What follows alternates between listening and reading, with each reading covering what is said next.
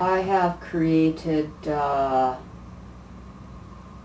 3 series of paintings for the Black Dot Museum of Political Art exhibition at Northern, the Olympia All Ages Project.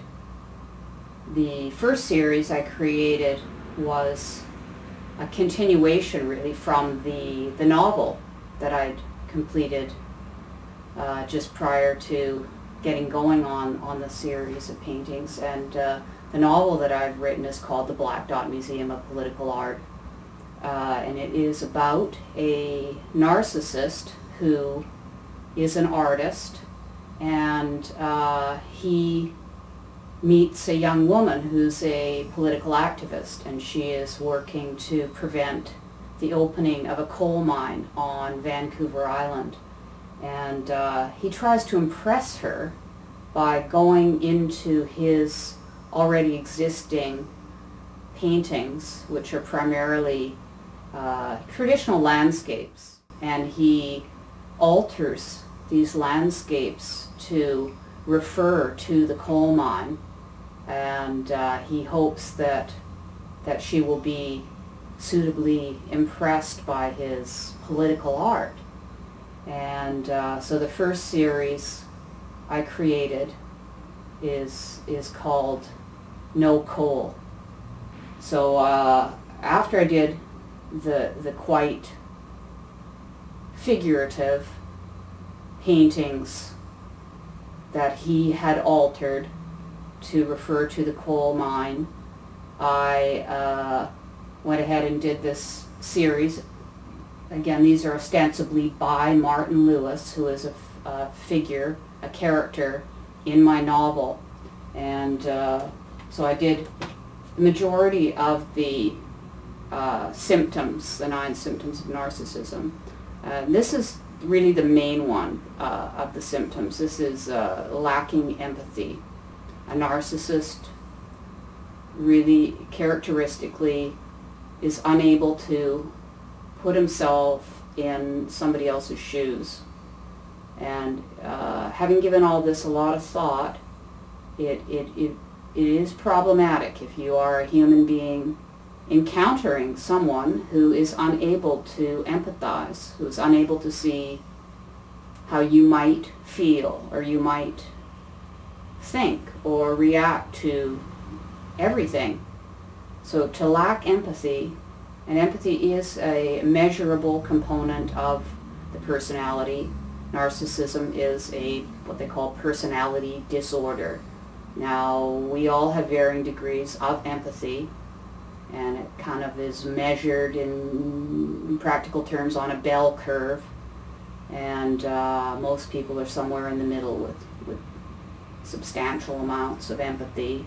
That I guess what happens is individuals meet other individuals and go ahead and assume that maybe they have the same amount of empathy as they do.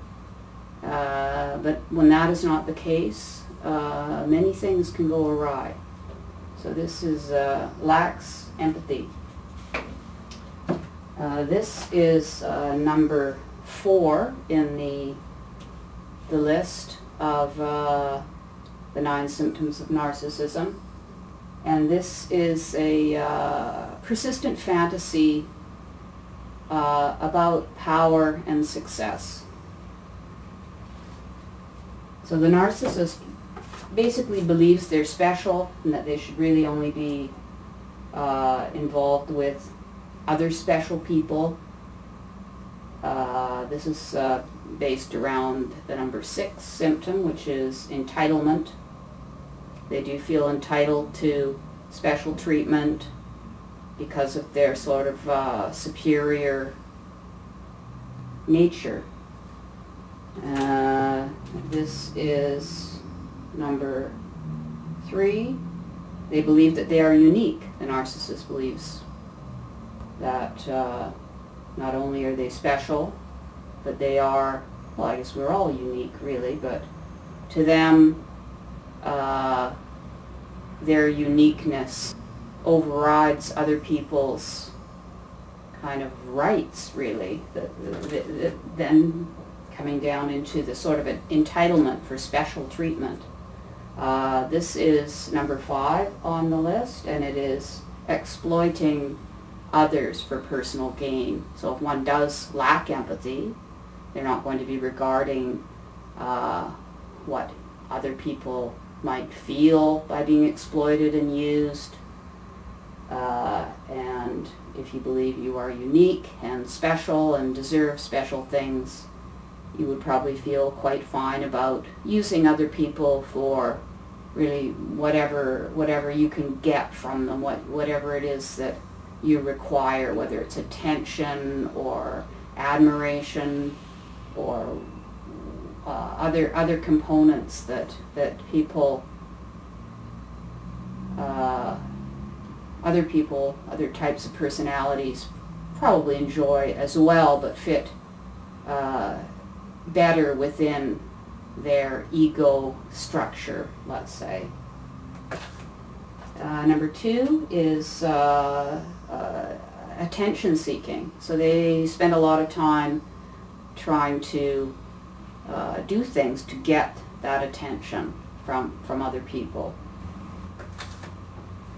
And here we have number 7, and this is a preoccupation with power and success. So this is again, Martin Lewis is going back to traditional sort of landscape and these rich colors and subdued tones that I hope indicate a sort of wealth and luxury in the sort of sense of this, very small landscape, whereas these fall more within the abstract expressionist vein. There's a little bit of